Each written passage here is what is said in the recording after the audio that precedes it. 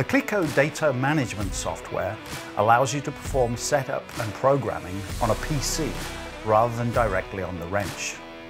It is also where the cycle records can be downloaded and stored. Connect the wrench to the PC using the cable supplied. See the serial number populate in the top left-hand corner and then click Connect to the software.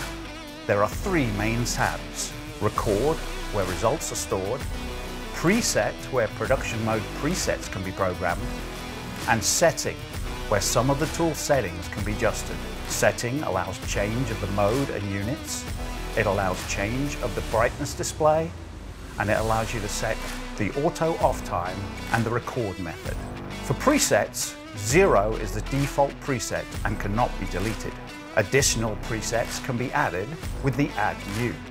Set the number of jobs fasteners that have this tightening profile.